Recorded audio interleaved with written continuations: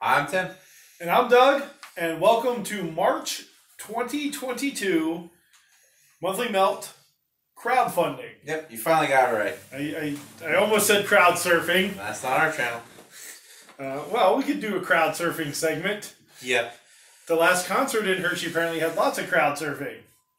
But, so we're going to talk about 3 different games or game accessories, or I have no idea what Tim picks. So who knows? We'll have 3 something of each. Yeah. But we're going to start with me. And my first game comes from Kickstarter. All mine are from Kickstarter. I actually didn't look at GameFound. GameFound. I was going to say GoFundMe. Yeah, not many games on GoFundMe. GameFound, or apparently you found another one. I got one from Indiegogo. Yep. So, but all 3 of mine are from Kickstarter. And my first one is Hot Rod, a roll and write revolution game by Benny and John Sperling. This is Derek Dooley, I believe is the gentleman's name, who has put these out. Some other games that he has put out has been Planes, Trains, and Argyle. Okay. And Train in Vain and Wild Wild West. Now these are all these like micro roll and write games. He's put out a bunch of these. In Hot Rod, it's 1+ players get to assemble and upgrade hot rods, build tracks, race across 4 different terrains. And this is a print and play one. Okay. And I was going to pull it up on my phone to tell you how much it was. I think it's $5. Okay. For this Kickstarter. Again, I've pitched a lot of these lately. The small print and play roll and write ones or print and play ones. I think it's a good way to go. I missed out on the last one that I talked about. I believe it was in our last crowdsourcing. Funding. Yeah, crowdsourcing. Crowd something. I believe that was a $3 one. I forgot to actually go do it. This one's $5. I might back this one then. I'm telling you to back it, so, I would back it. So, again, 1 or more players, you get to test their best cars against drag strips or road track. Takes 30 to 60 minutes for the game. Mm-hmm. And you use dice to build tracks, you collect hot rods, and you upgrade your car. And I believe there's 25 turns in this game. That's what it is. Because every 5th turn, players score... it is 25 turns. Because every 5th turn, you score a bonus card that has specific requirements. And if you're falling behind, you don't have to worry. You can still score a card or points in later rounds. And then that are half those points. So if you score, like, let's say, I believe if you're in like the 3rd round, but you can score the first card, you can score it at half those points. So you still can score those and catch up. I believe that's how it works. Then at the end, you get to run each of your upgraded hot rods on an individual track. And you try to carefully target your cars to specific terrains so that you can cover the best array of tracks and earn the most points. Okay. So for $5, I think I like racing. So I might have to check this one out. And again, that's Hot Rod, a roll and write revolution game. And, it ends March 30th. So by the time Well, this segment will come out before then. Okay, so it ends March 30th. Yep. My first one suggesting is the one from Indiegogo, which there's not a lot on the platform anymore. This game is called Tech Chess. Okay. I don't know if I would personally back it, but I wanted to bring a spotlight to it just because how unique and different it was. When you hear Tech Chess, what do you think the game would be like? Technical chess. Okay.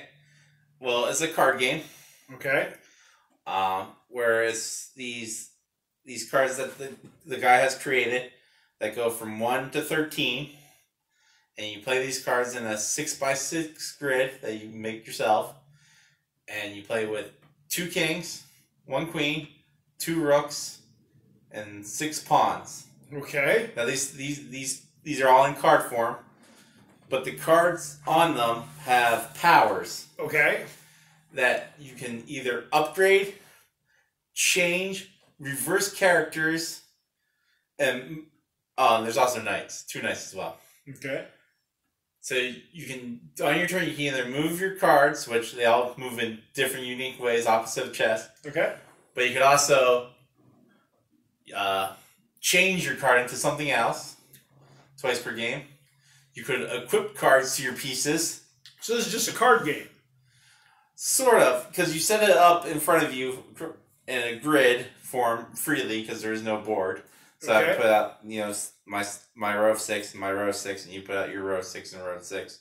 And then there'd be 2 blank rows in front of us, technically. And the goal of the game is to capture both of the players' kings. Okay. I watched this video 4 or 5 times. I didn't quite understand the rules just because it was such a intense game. Okay.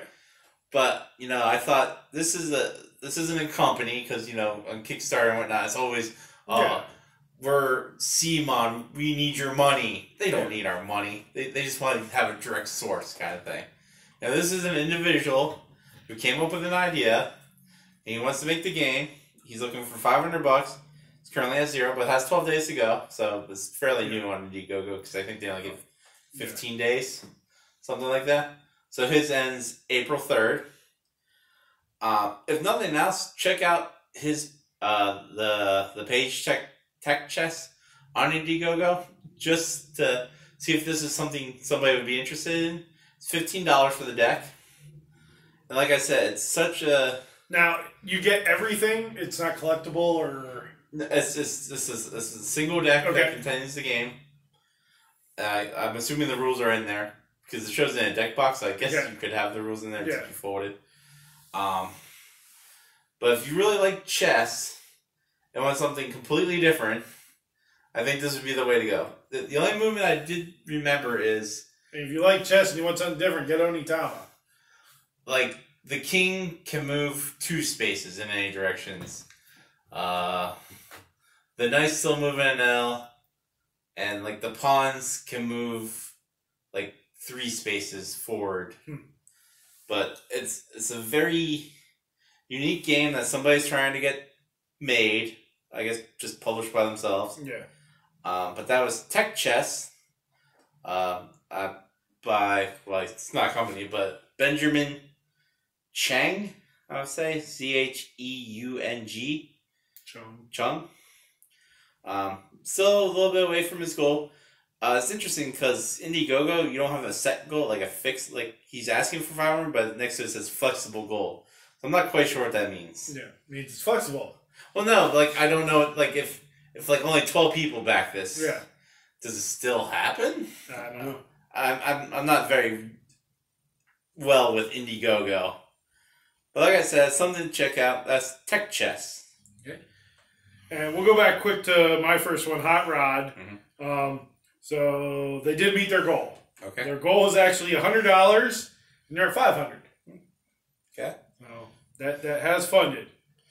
So my next game, or games in this case, is 6 greeting card games designed by Emily Dix of the Dark Imp.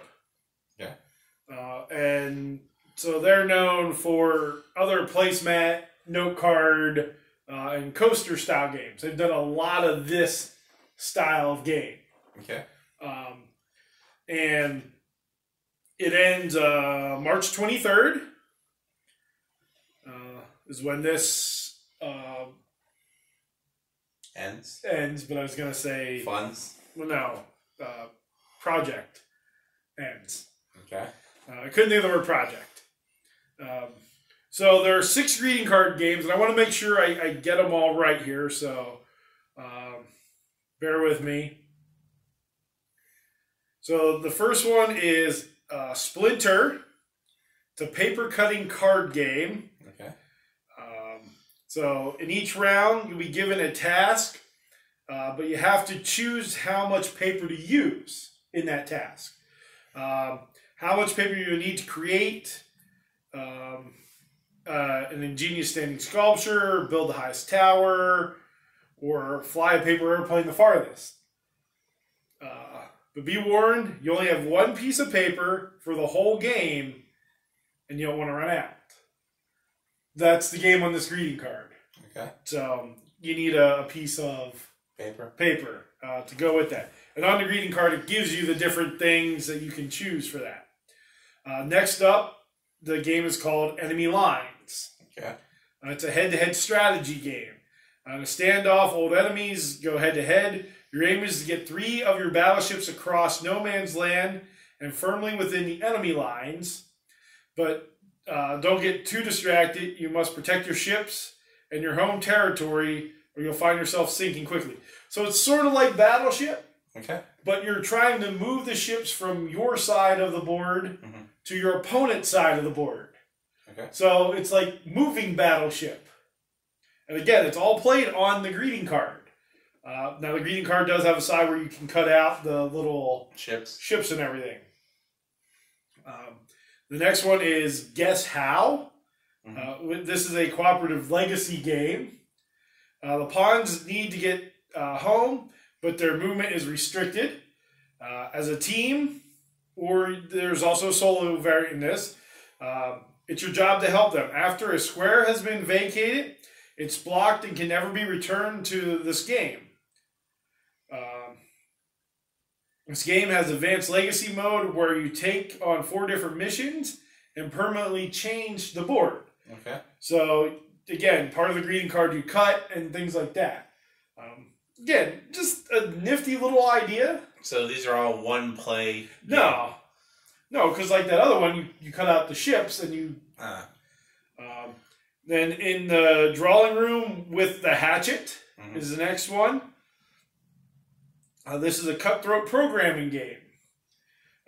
This is a kill or be killed situation. Hide a weapon, find another player's hidden weapon, and do as much damage as you can. Okay. Program your actions, move around the house, search a room, question your enemies, activate powers, use your weapons, and kill players become ghosts, but may still kill others.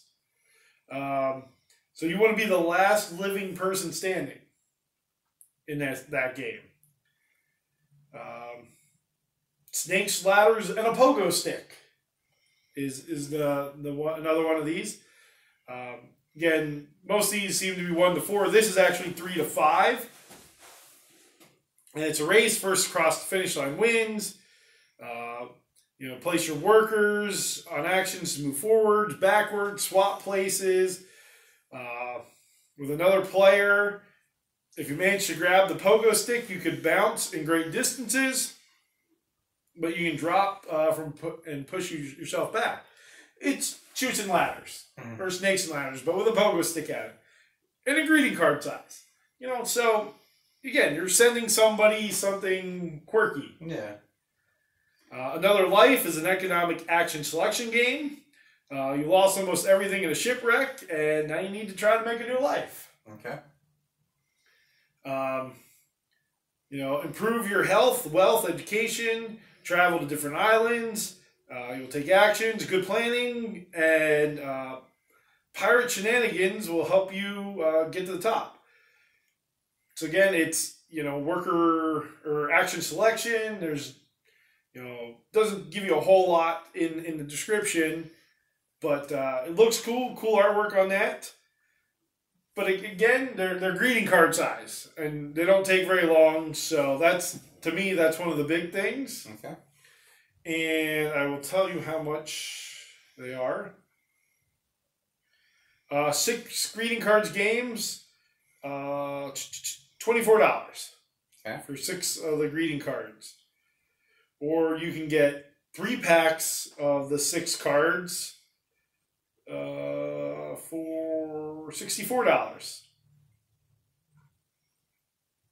That's not too bad. So again, that is 6 greeting card games, and it's by Ellen Dix and ends March 23rd. All right.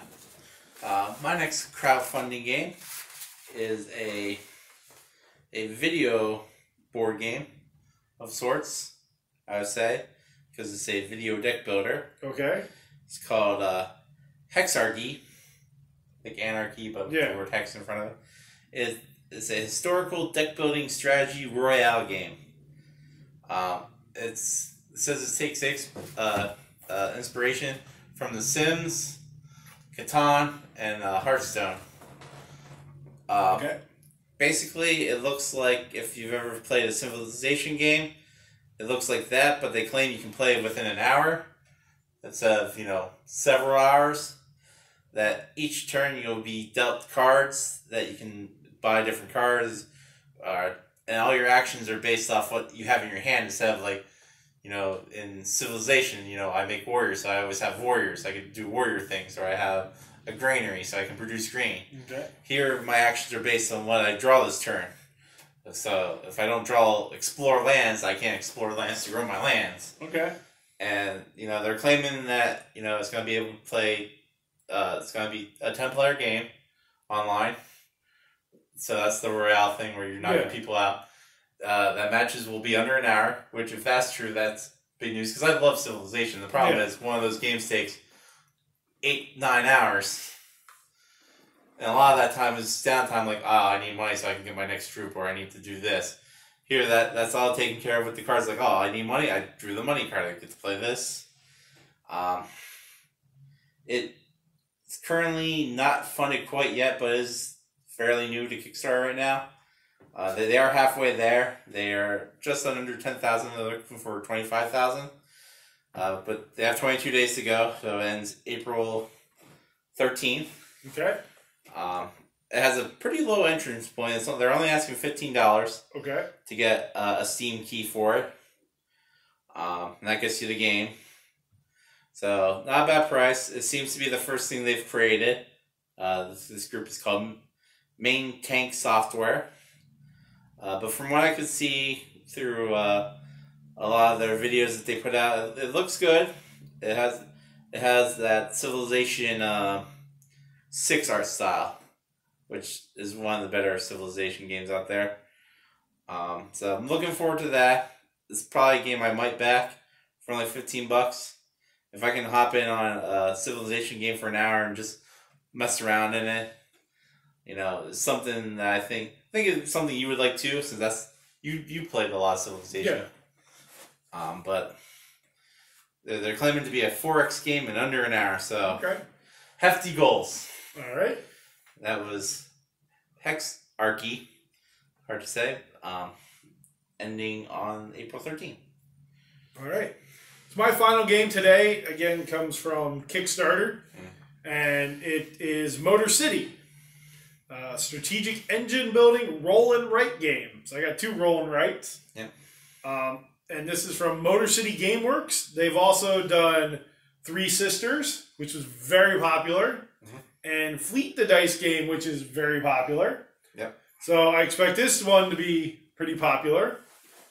And again, it ends March 30th, and it has funded. Okay. They well met their funding goal. And $29 is what this one is. They have a pledge for the $29 or for like a bigger group. But so Motor City, you oversee engineering, assembly, and more to run an automotive empire. Okay. And you have the different areas of basically the factory. So these areas are represented by tracks that you mark off as you make progress. Many of the tracks are interconnected with other elements of the game, giving you bonuses along the way and opportunities to unlock more points. Okay. Advancing on all these tracks offers various amounts of points, advancements, and bonuses. The game only lasts 8 rounds, so it's very quick roll and write. Each round, you roll colored dice, and based on the number of players, and place them on spaces on the action chart. Based on the value and color, each player drafts 1 die and uses it. Okay. Once everyone has drafted their die twice, all players get to use the remaining dice on the action chart. And each die you draft lets you do 3 things, which is collect the bonuses of the spaces for which you remove the die, take the action associated with the space from which you remove the die, or take the action of the space on your sheet where you place the die. Then you receive action associated with those spaces of the remaining die. After 8 rounds, you score points for your progress in engineering, assembly, testing, and other various departments. And whoever has the most points wins. End of the game, after 8 rounds, you tell your final score, compare it against the chart that's in the book as well, and to see what model car you've made. I know that the top car they have is Corvette. Most of their products seem to be GM related, which is okay. I'm a Dodge guy, so I wish it would have been, So in this game, the top one would have been a Charger or Challenger, but a Corvette. So in this game, are you trying to make one whole complete car like the same, or is this like the Johnny Cash on one piece at a time? Where I have this year model. And No, this so year. you're not actually. So you're trying to build cars, sell cars, market cars. There are different parts. So there's engineering, assembly, testing, and So you're trying to get your tracks up. Okay. So that if you get so far on one track, it helps raise this track and helps raise this. So the 5 actions you have allow you to fill space in one department on your sheet. So there's like a speedometer action, a sales department, a testing department, an engineering department, production department. Upgrading actions allow you to spend money to permanently double or triple the amount of bubbles you fill in. Okay. Researching allows you to advance on the research track. So you're trying basically to build your cars efficiently, sell them at the right time. I think it sounds like a really cool roll and write. And that is Motor City by Motor City Games, and it ends March 30th. Okay. My last pick for this month for crowdfunding is not a game. It's not even a video game. It's a game accessory. Okay. It is a card box with drawers in it. It's from... I just looked up the name 2 seconds ago. I can never remember. It's Tellurian Community College is the people putting it out. He is a YouTuber. Okay. Who's done for, I think he's on like 8-9 years already of doing this. And he just reviews, deck boxes, folios, sleeves, like anything like that. Okay. Like accessories for like Magic, Yeah. Gathering, and TCGs. Yeah, those are collectible card games. Yeah. So TCGs are trading card games. CCGs. Yes, that's why we're talking Card games, yeah.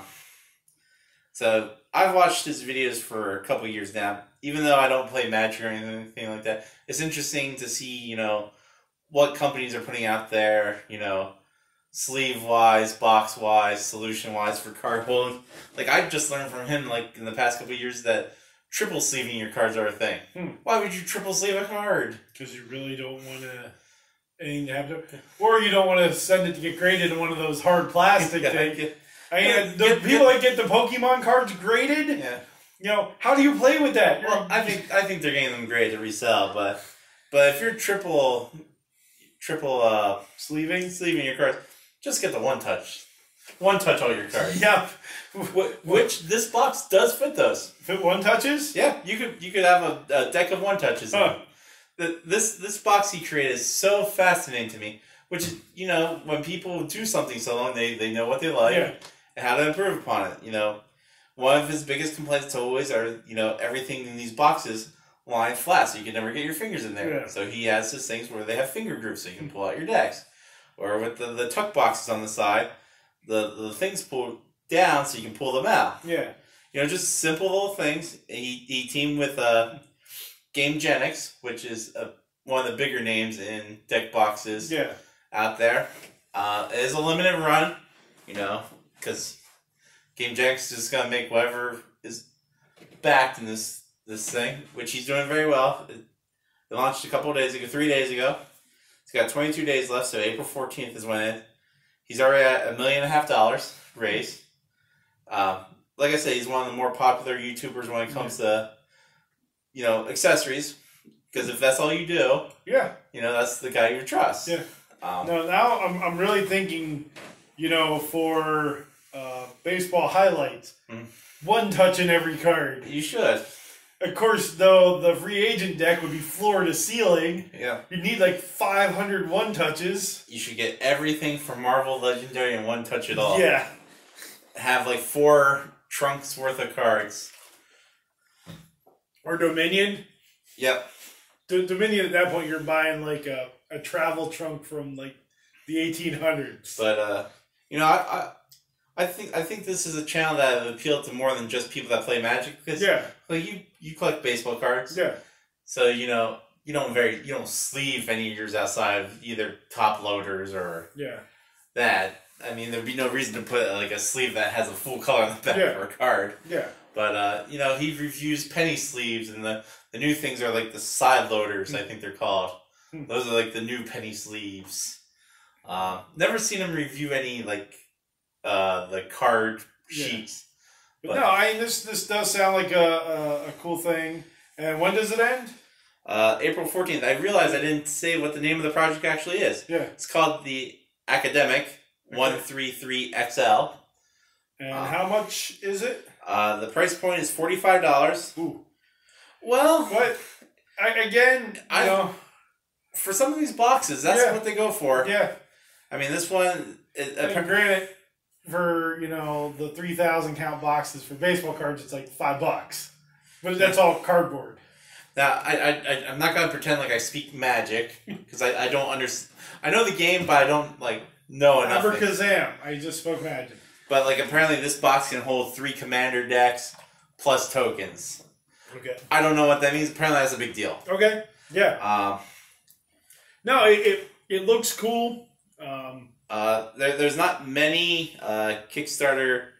What do you call them when they hit the things? Stretch goals. Yeah, there's not many stretch goals.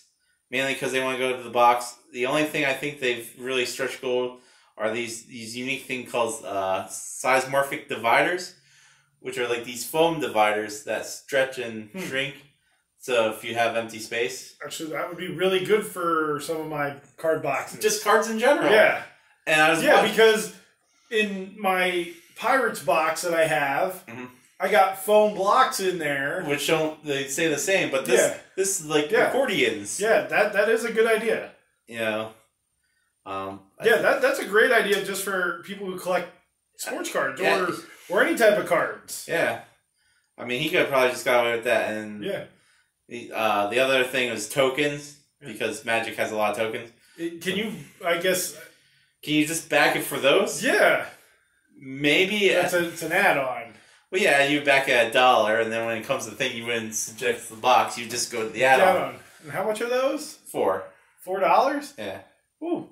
Yeah, I might have to consider that, because that would really be helpful, especially, too, in my Harrisburg Senators player box, because it's only about half full. Yeah. And my Tampa Bay player box. Yeah. Yeah, I think he says it goes from 2 inches down to a centimeter. So I'd still need a couple of them, but they're adjustable. Yeah, which is nice. As you keep putting it in, it'll shrink. Yeah. So that's great right there. Just that add-on. To tell them to run another campaign just for that. Yes. I mean, everything does look to be high quality. I mean, it's one of those things that if this is what you're known for, you really don't want to fail. No. So this is a really good Kickstarter, especially again, not for me on the Magic or card game wise, but for me on my sports card wise, that sounds awesome. And you said it ends April 1st? No, April 14th. Yeah. That sounds like a great one. What Kickstarters are you backing? Or just crowdsourced games in general. Yep. I know GameFound's a big one now, and apparently they're still on Indiegogo. Yeah, not much on Indiegogo. I had the little card. But let us know what you're backing, or if you got anything in recently that was crowdsourced.